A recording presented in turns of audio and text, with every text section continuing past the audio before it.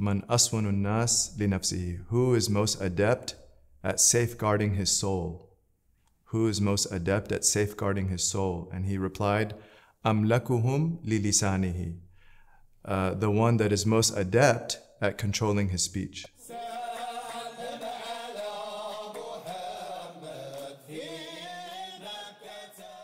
Bismillahir Rahmanir Rahim. Alhamdulillahi Rabbil Alameen. Wa sallallahu ala Sayyidina Muhammad al-Nabi al-Ummi wa ala alihi wa sahbihi wa sallam. Rabbana atina min ladunka rahmah wa hayyi' lana min amrina rashada.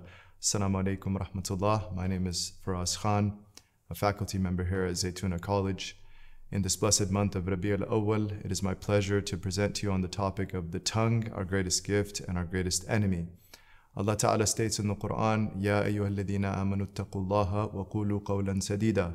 O people of faith, have taqwa of Allah, have mindfulness of Allah, and speak with uprightness. Speak what is good and true and upright.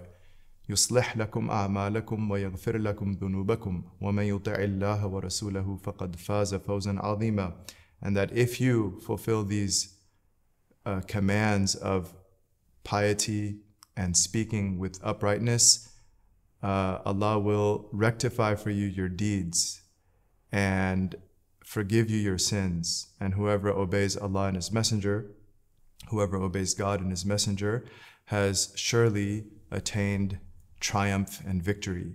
Speech is of the great gifts of Allah Ta'ala, of God Almighty to mankind. It is what in fact defines our very essence. The logicians say that the human being is the rational animal, which in Arabic, the Arabic logicians translated that as al-Hayawan al-Natiq, which is literally the speaking animal. And so speech is one of the most salient manifestations of our rationality, which distinguishes us from all other animals. And Allah Ta'ala has stated that this is from the mercy of Allah. Ar-Rahman, Allama al-Quran, Khalaqa al-Insan, Allamahu al-Bayan. That the All-Merciful has taught the Quran, has created mankind, and has taught the human being how to speak.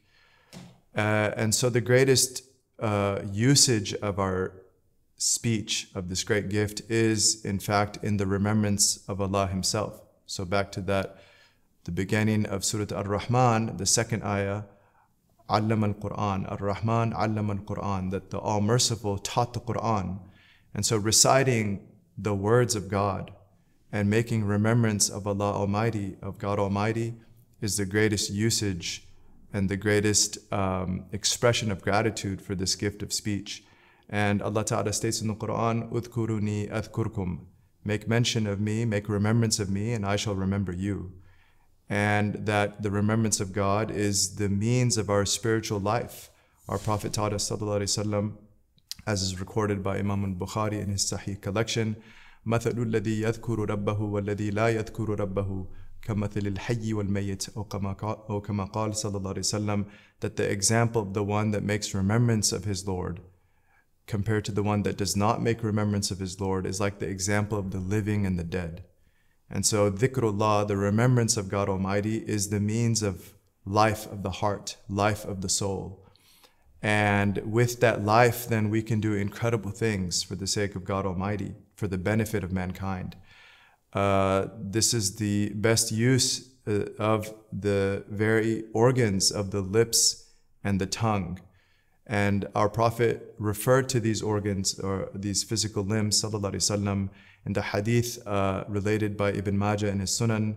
It's a hadith Qudsi, so the Prophet relating from God Almighty, that Allah Ta'ala states, Inna ana ma'a abdi idha dhakarani. Qala Allah Ta'ala, Ana ma'a abdi idha huwa dhakarani wa taharrakat bi shafata. I am with my servant. I am with my servant when he makes remembrance of me and when his two lips move with my remembrance. And one time, also related by Ibn Majah in his Sunan, one time a Bedouin came to the Prophet ﷺ and he asked him, he said that the details of the religion have proven numerous for me. There's so many details, it's hard to memorize all of these specifics and particulars of the faith. So give me one thing that I can hold fast to. And the Prophet taught him, sallallahu alaihi wasallam, La yazalu lisanuka رَطْبًا مِّن ذِكْرِ اللَّهِ عَزَّ وَجَلَّ, that let your tongue constantly be moist with the remembrance of God, mighty and majestic. And so the lips, the tongue, these faculties, these limbs were created primarily to make remembrance of God Almighty. But they were also created to speak with beneficial speech. So the Prophet taught in a hadith, sallallahu alaihi wasallam, وَالْكَلِمَةُ الطَّيِّبَةُ صَدَقَةٌ, that a good word is a type of charity. And this is why we have to train ourselves to either speak what is good or to remain silent. And so related to this topic of speech and the tongue is the virtue of silence. And the Prophet taught us, sallallahu alaihi wasallam, of the virtue of silence when he said, "Man samata naja," whoever is silent proves safe. And he said, sallallahu alaihi wasallam, is related by Imam Bukhari in his Sahih collection, "Man kana yu'minu billahi wal yawmil akhir falyaqul khayran aw liyasmut," that whoever truly believes in God in the last day, let him speak well or remain silent. One of the early imams of our tradition, Mamshud ad-Daynuri, he died in the year 299 after Hijrah. He was a contemporary of Imam Junayd. One of his teachers was Ibn al-Jalla. He said, "Al-hukama warithu al-hikmata bis-samti wat-tafakkur." Al-hukama warithu al-hikma bis-samt wat-tafakkur. That the sages only inherited wisdom through silence and contemplation. Another early imam of our tradition, Dhunnun al-Misri, rahimahullah, he died in the year 245 after Hijrah. He was a great Nubian Shaykh that lived in Egypt. He was once asked, "Man aswanun nas li nafsihi?" Man aswanun nas li nafsihi. Who is most adept at safeguarding his soul? Who is most adept at safeguarding his soul? And he replied, "Amlakuhum li lisanihi."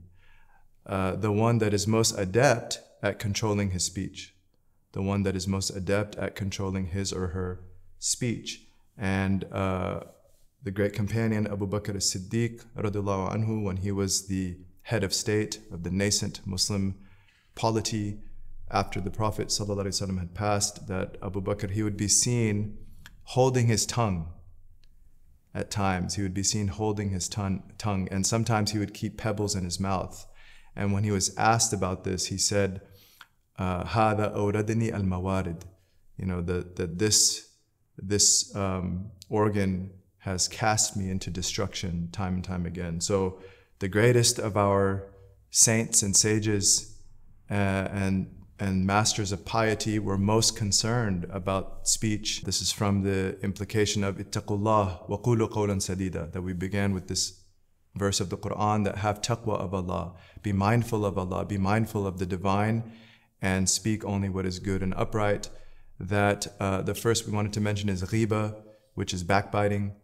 And the definition of backbiting is to speak about another person in a manner they would not like. And this is what the Prophet himself, he defined it, sallallahu alaihi wasallam, in Sahih Muslim.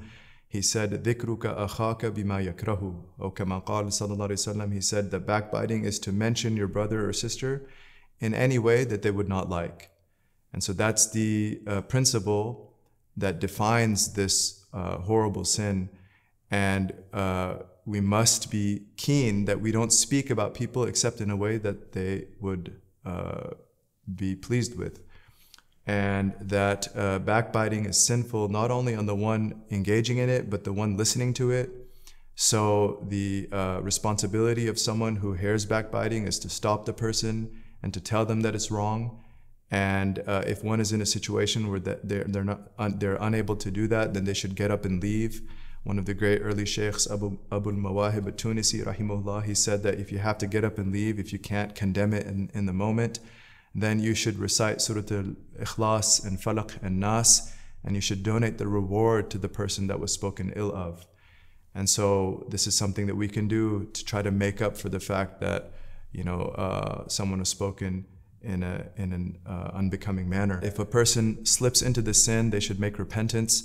One does not have to tell the individual spoken about that they committed this wrong. They can simply repent and seek the forgiveness of Allah Ta'ala directly. The only time one has to apologize is if the person heard that they spoke ill of them.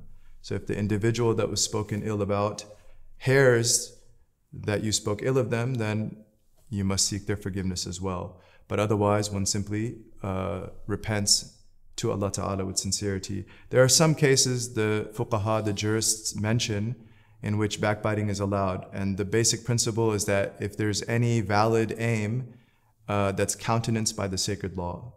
So some examples that they give is stopping a wrong or redressing a wrong. If one has to go to court and testify, if one has to go to any person in a position of authority to get their help to stop someone from doing something wrong, that's not considered backbiting. Also, if one is giving counsel with respect to someone engaging in a type of relationship with someone, for example, marriage proposal or a financial transaction, a business partnership, any type of, where the individual needs to know more detail about the one. But Imam al-Ghazali, rahimahullah, he says that one should keep that counsel as general as possible. So only say what's sufficient to convey, one's caution. And another case where it's not considered backbiting is the Hanafi scholars mention ala wajh al-ihtimam. If one is talking about someone else out of genuine concern and care for them.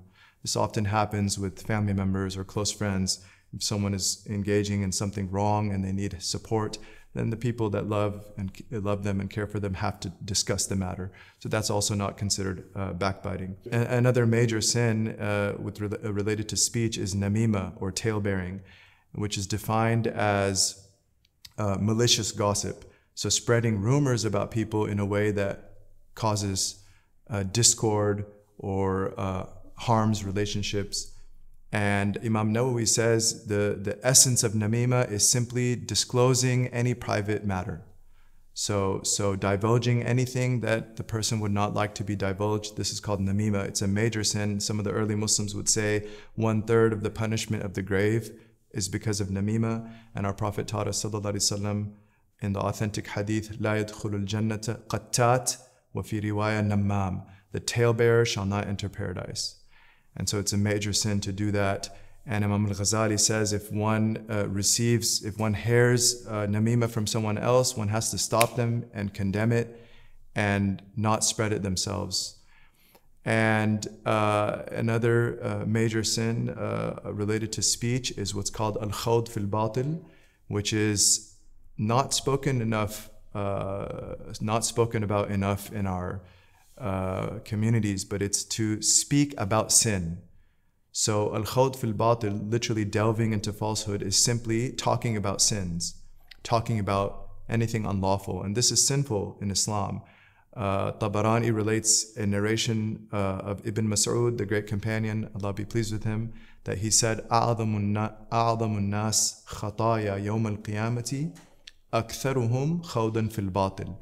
The people on the Day of Judgment that will have the greatest sins are those that most engaged in al-khawd fil batil, in speaking about sinfulness. We should be careful that we don't speak about sins, whether a person's own past sins or the sins of anyone else. Why? Because sins are offensive to our Creator. And so we don't want to talk about them as if they're trivial. But again, the sacred law allows for exceptions if there's a valid aim. So if one is warning someone or one has to talk about a public wrong, then there is leeway to mention sinfulness. But otherwise, one is not allowed to, and one should again keep that to a minimum to the extent needed for that valid aim. And then finally, al-mira' wal-jadal, argumentation, quarreling. Al-mira' is defined as picking apart someone's words, criticizing the way one speaks, their word choice. And this is unlawful if it's done in a manner of out of pride or in a way that belittles one's interlocutor. And the Prophet said, sallallahu alaihi wasallam, as related by Abu Dawood in his Sunan, that أنا زعيم ببيت في ربد الجنة لمن ترك المراء وإن كان محقا أو كما قال صلى الله عليه وسلم, that I guarantee a house on the outskirts of paradise for anyone that avoids quarreling and picking apart people's words, even if they're in the right.